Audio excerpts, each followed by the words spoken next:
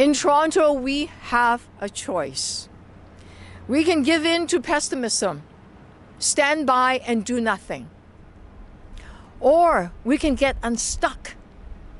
We can listen to the mothers, Somali mothers, that have a saying that when we come together, we can mend a crack in the sky. Yes, we can mend cracks in our city. I've made a choice. I choose to run as mayor of Toronto. I love this city.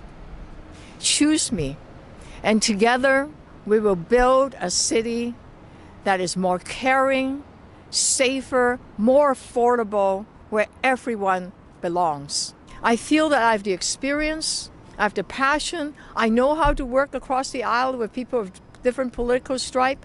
I know how to bring people together. I know how to get things done.